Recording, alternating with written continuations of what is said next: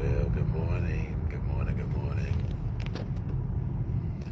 Yeah, I'm riding today. I'm not driving, but I'm riding. I'm riding.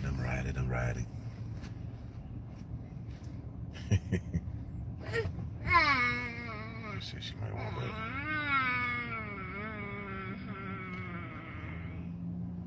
You see my fan club in the back.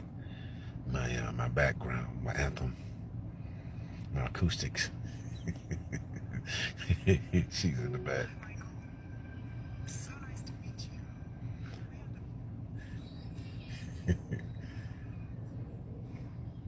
Yeah,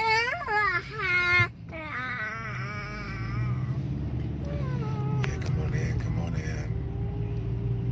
morning. When you come in, state where you're coming in from. State where you're coming in from. Good morning, J-Cap. Good morning. St. Louis. Amen. God bless you.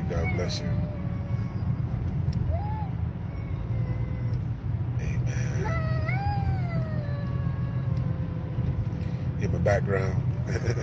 Yeah, I'm moving today, running a little late, running a little behind. Not really late, but late to my destination where I'm able to just park and be able to minister. So we was running a little behind today. My wife is doing the driving. My chauffeur is doing the driving, and so I'm sitting on the other side, relaxing and coming to you, people of God, with another word of encouragement this morning. What it is? I lost my Thursday. It's Thursday. Wow, it's Thursday. It is Thursday. Happy Thursday. Hello. Happy Thursday. Give me a few minutes before everyone comes in, because sometimes the notifications usually takes about 7, 8 minutes, 10 minutes for people to really realize that I'm online. So I'm gonna give it a few minutes and give me a few minutes. I got something for you. What's this called right here? It's Wednesday? Thursday. You sure? Yeah, I'm not sure. It's Wednesday? It's Wednesday. We got a new baby. It's Wednesday. Now that was my wife's fault. She told me it was Thursday. I don't sleep anymore. Just blame it on that. Amen. It is Wednesday. Happy Wednesday. Instead of Thursday, happy Wednesday. Amen. Yeah. They say got it. J Cap said I got it. Yeah, it's Wednesday. I don't push the time back. But I didn't come up with that. Just to let you know, that was the wife. She said it was Thursday. That was me. Amen. Come on in. Today, somebody put in the comments, humility. Somebody put in the comments, humility. And that's what God was speaking to me in a vein of today, is humbling ourselves, submitting ourselves, humility. The Bible says that humble ourselves under the mighty hand of God, and in due season he will do the exalting. But it comes from us submitting, humbling ourselves. That's what we do. We give it to God. And we realize that I don't have all answers. I can't fix this. It can only take God. And then we say, God, I give it to you. God, I give it to you. Somebody put in the comments, humility. Good morning.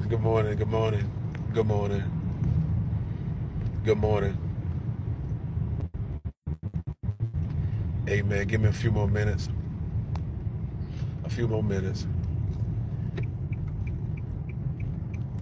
Amen. Australia, God bless you. Australia, amen. And the title of my message today, if I can say anything, the title of my message today is your healing is coming through your humility. Your healing is coming through your humility. See, a lot of times, good morning, Missouri. God bless you, Missouri. God bless you. God bless you. God bless you, Keisha. God bless you. I see you. I see you. I see you. I see you. God bless you, Natalie. God bless you. God bless you. God bless you. Oh, thank you. Thank you so much. Thank you. Thank you. And so what I want to talk about, I want to talk about the heart. I want to talk about the heart. And the title of the message is your humility is what's going to bring your healing. Your humility. And so a lot of times we look for and we think that God is going to move in certain ways. God's going to move this way. God's going to move that way. And so a lot of times the danger is that we think that we've cornered the market and we figured out how God going to heal, how God going to move. And a lot of times we're in the way. We're in the way because of we thinking, well, God is going to move this way. And so, so a lot of times, even when we're praying for a certain blessing, in the beginning stages of your blessings, oftentimes it comes with pain. In the beginning stages of your blessing or what you're asking God for, in the beginning stages, it's not going to look like what you think it's going to look like. It's not at all. Just like in order for a couple to have a baby, that couple must go through 3 processes, must go through 40 weeks of a lot of pain, of a lot of stuff. And a lot of times what the mother goes through, you can't see it. A lot of times what the mother goes through when that mother is about to have a baby, you can't see it. The pain, you can't see it. And so a lot of times what we go through when it comes to God, we can't see it. We can't see what God is doing because it's spiritually discerned. And it's not for us to see. It's not for us to see. That's why the Bible said the just shall live by faith. And so you're trying to look at it. You're trying to figure out what God is saying, trust me. God is saying, trust me. Somebody put in the comments, God, I trust you. That's what God is after. He's after your trust. Are you going to trust what you see or are you going to trust what he said? Many of you in a situation right now, you're in a crossroad. And the question is, are you going to trust the situation or are you going to trust God? God is greater than the situation. God is greater than the situation. What are you going to do? And so that's the question this morning. That's the question this morning. Are you going to trust your situation or are you going to trust God? What are you going to do? The choice is yours. Who are you going to trust? And so that's where your deliverance is coming at. And just think about it. I want to give you one scripture. One scripture. There was this captain of the Assyria. His name was Naaman. He had leprosy. He had a condition. And he went to Elijah, and he wanted Elijah to come outside, and he came to Elijah's place, and he wanted Elijah to come outside and be theatrical and do all this and go through all this, then say you're healed. But Elijah said none of that. No, just go down to the River Jordan and bathe a couple times, 3 times, and you'll be healed. But he didn't want to do that. And so some of you are trying to tell God where you want to be healed at. You're trying to tell God the place that you want to be healed at. And see, oftentimes God will send you to a dirty place. God will send you to something difficult. He'll send you to something painful. And in that pain, that's where your healing is at. Your healing is in your pain. Your healing is in the place that you don't want to go.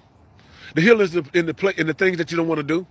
That's where it's at, because your healing, when God heals you, your flesh ain't gonna feel good. And so a lot of times your flesh is fighting you from going in the place where God of your healing. See, God wants you going to the place of your healing, but you don't want to do it because you think it's beneath you. You think it ain't good enough. You know it's beneath you. I'm a king. I'm a queen. And so, but God is saying your healing is right here. Your healing is to go to that person and say, and say, forgive me. Your healing is to go to that person and talk to that person. That healing is to go to that person and get that thing right, to get your heart right, to restore that person that you know that you got a problem with. The Bible says when you go to your king, when you go to the master and you have a gift, the Bible says it. But if you remember that your brother have ought against you, not that you got ought, but if you remember that somebody got ought against you, the Bible says to go lay it at the altar. And go lay that gift at the altar and go be reconciled. And so many of you, you're not being healed because you hadn't got that thing right. You hadn't got that first work done. You hadn't forgive. You hadn't turned from your wicked ways. See, a lot of times what blocks us is our wicked ways. Our wicked ways, our attitudes, our moves, how we act. But we say we saved. We say we are anointed. We say we holy and all that. But we act the total opposite of what the Bible says. But then we wonder why we're not healed. We wonder why our blessing hadn't come yet. It's because of us. The Bible says our greatest enemies of our own household is us, our foe. It's that wickedness, Even God even told her, who was it? Solomon, when he had dedicated the house of God back to him. He said, if my people which are called by my name would humble themselves and pray, seek my face, turn from their wicked ways. That's what he said. Seek my face, turn from your wicked ways. Then will I hear from heaven and forgive your sins and heal your land. That's where it's at. God wants us to turn. He still wants us to turn. Turn means to repent. Turn means to turn away from the total opposite, the lifestyle, your mindset, not just your words. God doesn't want your words. He wants your heart. God don't want to hear all that mess. He wants you to be honest with him. He wants you to pray and sound like the Pharisee. He don't want you to sound cute. He wants you to come from your heart. That's what he's after. That's what he's after. That's what your deliverance is. The deliverance is you being honest and turn. You're in a place, you're in a situation, your heart is broken, your heart is going through so much. And you don't know if you're coming or going. At this place, God wants you to turn. At this place, God said, the day that you hear my voice, harden not your heart. God is speaking to you. You know about the COVID situation and what's happening around the world from one man losing his life, one athlete, one icon. How it's touching so many people's hearts. It's talking to their hearts. It's talking to them. And the Bible says that God would have, unless God would smite the earth with a curse, he said that I'm going to send the spirit of Elijah. And the spirit of Elijah is going to turn hearts back. It's going to turn hearts back, the fathers to the sons, to the wives to the daughters. He's turning the hearts back. And so that's what's happening. God is turning your heart back. In other words, God is changing you. You want to get revenge, but God is changing you. You want to cuss. You want to fight. You want to do all kind of bad things, but God is changing your heart. You want to hate, but God is changing your heart. You want to do so many things, but God is changing your heart. God is talking to your heart. He wants you to show mercy. That's what he's after. He wants you to show mercy. You know what? The greater, and the thing that I understand, and the Bible even talks about Jesus. The Bible said when he looked at the crowd, he was moved with compassion and he healed them all.